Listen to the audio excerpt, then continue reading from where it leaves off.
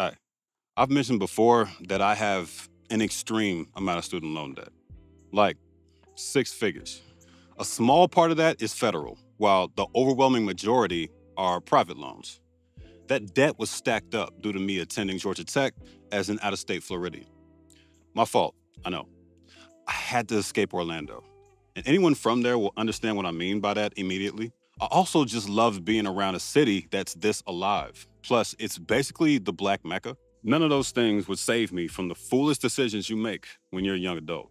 I got loans for walking around money on top of covering tuition, room and board, and books, which had me in the 35K range each year. If I had the chance to do it all again, I wouldn't, to be honest with you. I don't miss college. It was not my peak. Now that I'm 12 years removed from my college graduation, my perspective has obviously matured. I'm paying the federal loans down aggressively, and the private loans fell off my credit report, so we'll get to those at some point. I'm not here to complain about mine, though.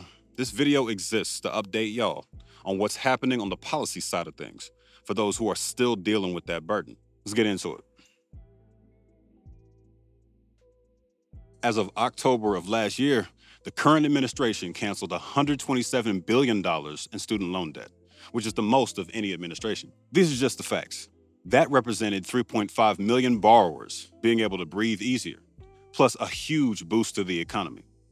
People spend more on homes, businesses, and products when they don't have to sweat about those emails and letters from loan servicers. How did the administration achieve that? This is the best part, but this shit is also annoying. They enforce policies that were already on the books. There's 4 different ways to get federal loans forgiven, which I didn't actually know. I thought it was 2 at best. We've had income-based repayment plans since 1994, but loan servicers weren't proactively tracking those qualifying payments. The administration had to look into those accounts and evaluate which ones qualified to get that debt wiped, which took $42 billion off the board. Wow, right? Incompetence caused that problem in the first place, and basic verification cleared enough money to change a lot of lives. I was always in the weird in-between place in my early corporate jobs where I qualified for income-based repayment, but still couldn't afford to throw out $300 to $400 every month.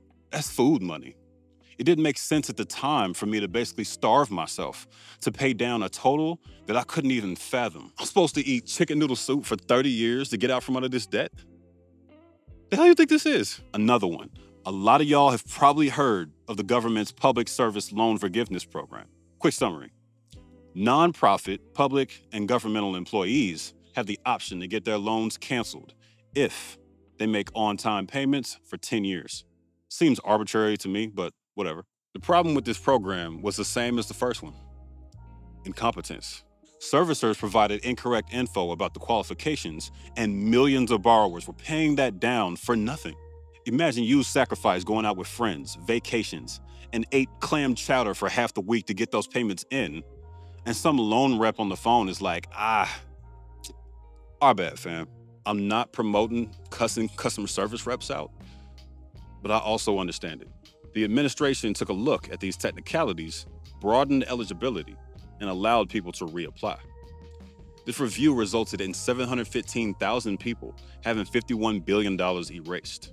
Another one, the Total and Permanent Disability Discharge Program. This is exactly what it sounds like. Debt relief for people with registered disability status through the Social Security Administration.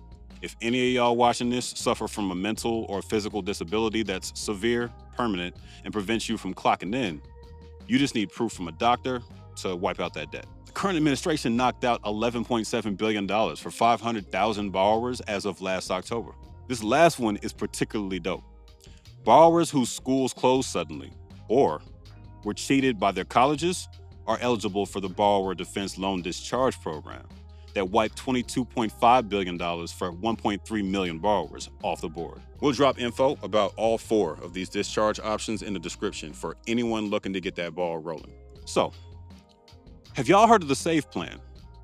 Most of my audience haven't been students in quite a while, so many don't have a reason to pay attention to this. SAVE is a new income-driven repayment, or IDR plan, enacted by the current administration to reduce monthly payments and accelerate student loan forgiveness for certain borrowers. It's being challenged in certain scarlet-colored states, so a federal appeals court put all those loans on forbearance while it gets figured out. That just means no payments are due and the interest isn't stacking up like it usually would. The feds say this period doesn't count towards your loan forgiveness, which is confusing because it overlaps with the forbearances that were already in place from other programs. The outcomes of the SAVE plan are similar to the ones I mentioned earlier. It would ideally help people pay less per month and cut down on the compounding interest that makes us feel like we're gonna die in debt. That was a lot. Let's talk about what can be done to address your specific situation with regard to your loans. I want this video to be a resource, not a complaint fest. I maintain a budget spreadsheet that lists out my revenue, expenses, and the principal loan amounts. I used to have a column to track the interest, but since I pay off my interest every month, it became unnecessary.